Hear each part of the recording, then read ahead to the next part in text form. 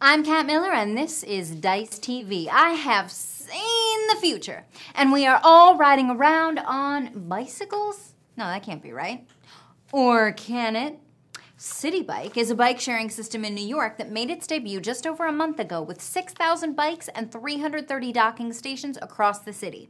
On June 16th, Citi Bike riders took 25,119 trips, the largest single-day total for any North American bike-sharing system. So I think it's safe to say that this trend has caught on. In fact, the program is expected to expand to 10,000 bikes and 600 docking stations in the not-so-distant future. So what does that mean for you? Well, if you live in New York, you now have a healthier, greener way to get to work. But even if you don't, this new program means a whole new arena for techies and their toys.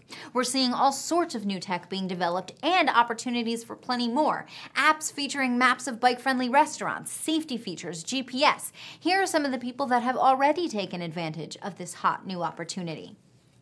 Adafruit Learning System jumped on the safety feature opportunity and took it one step further.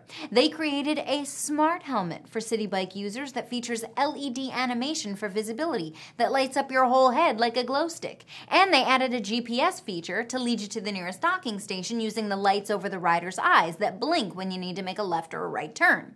And since the helmets are built using Arduino compatible tech, they can be further developed and personalized by the user.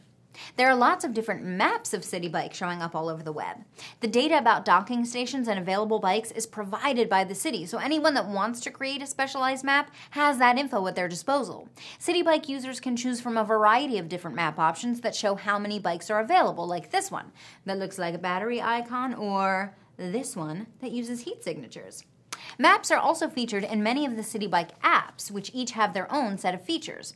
There's Pliable Matter, Bicyclette, and the New York Times pick New York Bike, which features maps of bike paths and trails that can be overlaid on traditional maps, as well as comments and warnings about specific locations by other users.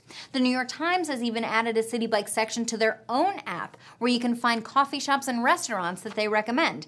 Even the real estate app Street Easy has added info about docking stations so you can see how close your potential apartment is to a bike station. So now blurbs like "a block from the L stop" could read "just a block from the nearest Citi Bike station."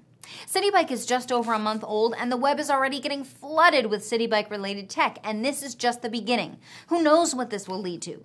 Maybe by this time next year, bike tech will be a hot commodity on resumes and job boards, and we could all be riding around on our own LED personalized rides. So wave at the future, guys. What other cities are going to try bike sharing? What other tech did this lead to? What features would you like to see? Leave me a comment and tell me what you think the answers are. I'm Kat Miller, and this is Dice TV.